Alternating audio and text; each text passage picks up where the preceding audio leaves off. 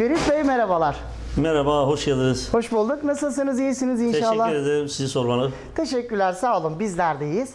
Öncelikle Şerif Bey, bizleri burada misafir ettiniz, ağırladınız. Biz ekip olarak sizlere çok teşekkür ediyoruz. Çok sağ olun. Biz de size teşekkür ederiz. Büyük keyifte sizleri ziyaret etmek. Ben bu keyifli röportaja öncelikle Şerif Bey'i tanıyarak başlamak isteyeceğim. Şerif Bey kimdir? Ve bu sektörle tanışma hikayeniz nasıl gerçekleşti? Şerif Bey 1968 Ağrı doğumlu. Evet. 1980'de şu sektörle tanıştım. Evet. 20 sene ben çalışmam var elin içinde. Çekirdekten mi yetiştiniz? 20 sene az değil yani evet, çünkü. Çekirdekte yetiştim. Ben bu işi ustalığını hamurçalık, pişicilik, şoförlüğü hepsini yaptım. Oo, bayağı bir resmen çıraklıkla gelmişsiniz. Evet. Tabanda yetiştim ben. Evet. Bizim şu anda çıkardığımız ekmek, haşhaş, buğday, simit, bizim zaten su, maya, tuz ekmeğimiz. Buğdayda unumuz hazır geliyor, burada yoğurup bırakıyoruz yani.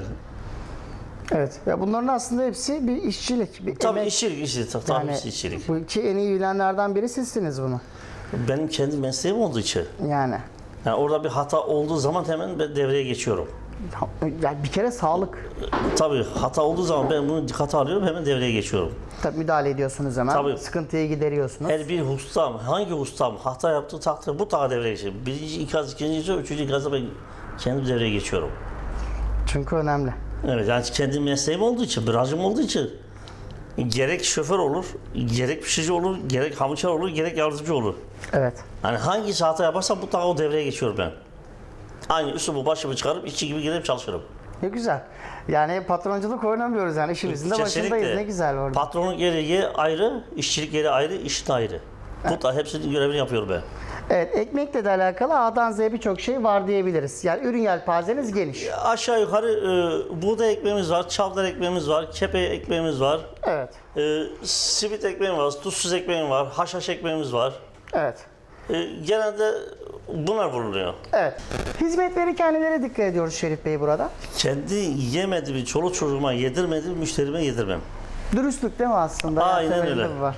Burada beni destekleyen müşterilerim var. Ben hepsine teşekkür ediyorum. Seviyorsunuz ama mesleğinizi. Yani severek iş mesela yıllar geçmiş hala hocam var. Severek yapıyorum.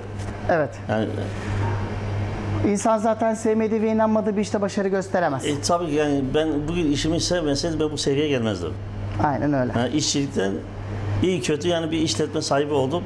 Evet. Demek ki severek yapıyor gibi bu işime sahip Aynen çıkıyorum. öyle. Pandemide aldığınız tedbirler neler?